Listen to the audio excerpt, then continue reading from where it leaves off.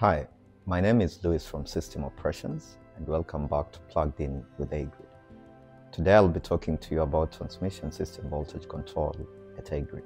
Voltage is the driving force for charge or current in an electrical circuit.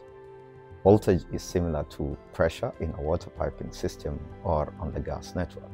The transmission system voltages are 400, 220, and 110 kilovolts, or 400,000, 220,000, and 110,000 volts. Voltage control is how we monitor and manage voltages across the transmission network to keep it within secure and stable limits.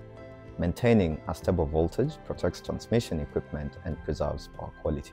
As the system becomes more dynamic, with variable sources of power like solar and wind, voltage can change more quickly. So, effective control of this voltage is key in keeping electricity reliable. We follow standards and procedures set out in the grid code, the operational security standards, and our voltage control policy. At the National Control Center, we have a suite of tools to maintain voltage. We can instruct generators to adjust their controls to support voltage, switch in capacitors or reactors to raise or lower the voltage, switch underground cables in or out, adjust transformer tap positions.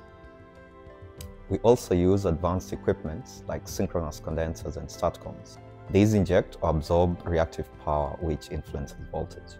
Every action we take helps to keep the voltage stable, so you get safe and reliable electricity regardless of the fluctuations in generation and demand. That way, when you flip a switch, the lights come on. Thanks for tuning in, and remember to follow us for more insights on the operations of the power system.